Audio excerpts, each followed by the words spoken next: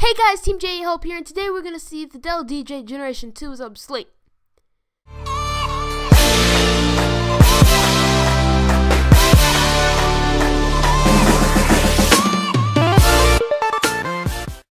First off, we have the look and size. With its bulkiness, the DJ is roughly 2 iPhone 4S's thick and weighs about 1.5 iPhone 4S's. Its drivers only support Windows XP Service Pack 2 and the Windows versions below. So if you're hoping to use this on a Windows Vista and above, you're going to have, unfortunately, no luck. It feels nice in your pocket and will make you feel like you're from the early 2000s, which, hey, who doesn't want to sound like they're from the early 2000s, right? Right? Do you want to seem like that? I do. Okay.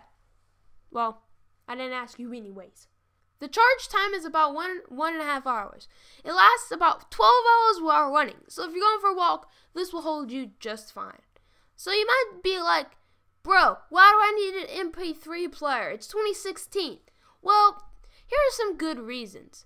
Number one is that if the music provider takes a song that you like and make it not available, you can still listen to it whenever or wherever you want. Number two is, let's say your Wi-Fi goes out or you have no service on your phone, you can't stream your music. This little guy is going to be there for you. And finally, you might be the person who loves to use this old classic tech and enjoy the older tech more than most people do. So really, no, the Dell DJ is not obsolete, but old, classic, and awesome.